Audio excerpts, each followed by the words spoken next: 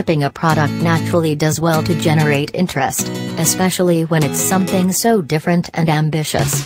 But the red hydrogen one has been going through a roller coaster ride ever since it was first revealed back in July 2017, and multiple delays kept on pushing back its release.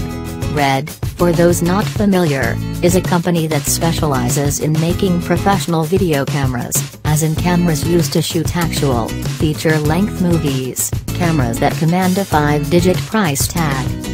The release of the Red Hydrogen One is finally here, and knowing what Red and its cameras stand for, we're eager to see what this phone's dual camera system is capable of.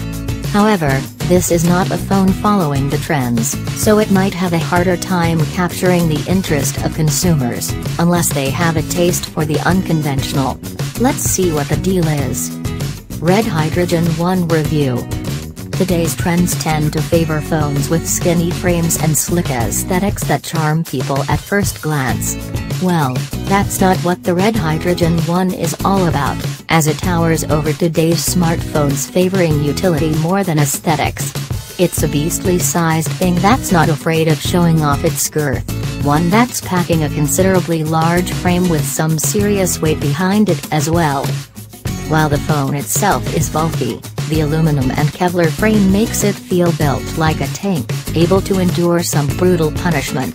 The scalloped grips around its sides indicate again the phone's preference for utility with its design, allowing for additional texture for grasping tightly onto the phone. We do like how it doesn't have the same kind of fragileness that accompanies today's all-glass phones. Despite the tank-like construction, the phone has no water-resistant properties. Nevertheless, in an era of glass-covered smartphones, the metal, Kevlar construction of the Red Hydrogen One is a refreshing change of scenery.